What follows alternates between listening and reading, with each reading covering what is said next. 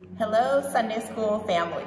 We are so happy that you're joining us for this year's virtual Good Friday retreat. We wish that we could all be together, and we pray that you're safe and doing well. This year will be a little bit different than our normal day together in the church. We have created 6 short videos, as well as provided some scriptures and some discussion topics for you to review at your home. But know that while you're at home today and not at our church, all of your beautiful Sunday school friends are also participating at doing this together with you. So even though we're not together, we're together in our hearts. We miss seeing you, and we pray that we'll see you again shortly. Today, Mrs. Vicky, Mrs. Maria, and I have created the videos, and we'll start with video number 1, which is the service of the bridegroom. Let's get started. God has made us stewards of his world, to serve and care for it. He calls us to sow the seeds by using our talents that he has given us. Christ will come to judge the world, and he will come when we least expect him. He will come as a bridegroom to take us, the church, as his bride. God calls us to be prepared, for only those that are ready will enter into his kingdom. This is the icon of the bridegroom. In the icon, Christ is the bridegroom, and the church is his bride. He is dressed in torn robes with a crown of thorns instead of fancy clothes, as a bridegroom would be. This icon is also called the icon of extreme humility, because Christ was God, but he allowed himself to die for us. This icon is used in all 3 services for the next 3 nights with parables. On Palm Sunday night, the noble Joseph. On Holy Monday, the fig tree without the fruit. And on Holy Tuesday, the 10 maidens. Today, our focus will be on the 10 maidens. The parable is told with a traditional Jewish wedding in mind. The arrival of the bridegroom was always a surprise at the Jewish wedding, and the bridal party, which consisted of maidens, had to always be ready to take the bridegroom to his bride to start the marriage feast.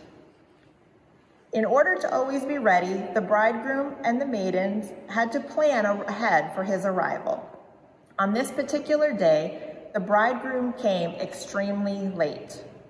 The maidens had fallen asleep, and when they awoke to hear the shouts of the bridegroom is coming, only 5 of them had brought enough oil to keep their lanterns lit to guide him to the wedding feast. The 5 maidens that were prepared would not give the other maidens any of their oil. They were the wise maidens. When the bridegroom arrived and the 5 without the oil had gone to buy more, they did not get to light the way for the bridegroom to the feast. They were left out. They were foolish maidens. The 5 wise maidens led the bridegroom to the wedding, and the door was closed behind them. When the other maidens returned, they were not led into the marriage feast. The door was locked, and they were not prepared, neither for the day nor for the hour when the bridegroom was to come. Who is the bridegroom in this parable? Jesus. What feast are they waiting for? The kingdom of heaven. 5 maidens were wise because they were prepared. They were able to make good decisions by bringing plenty of oil, and they were ready to receive Jesus when he came. But 5 were foolish.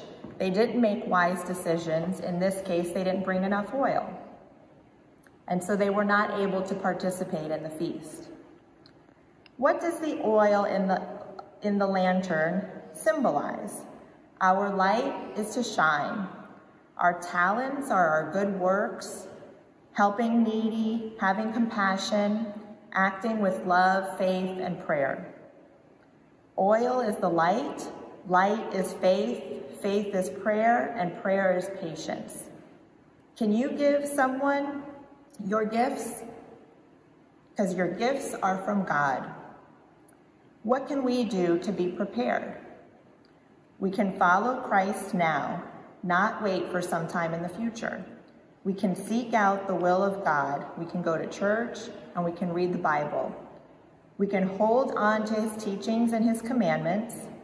We can use our talents in anticipation of meeting him. And we can invite Jesus to be in our hearts. God wants us to be prepared. When we do what God wants and we are prepared, God will reward us. When we waste our talents and we don't follow God, we will miss out on the gifts he has to give us. Thank you.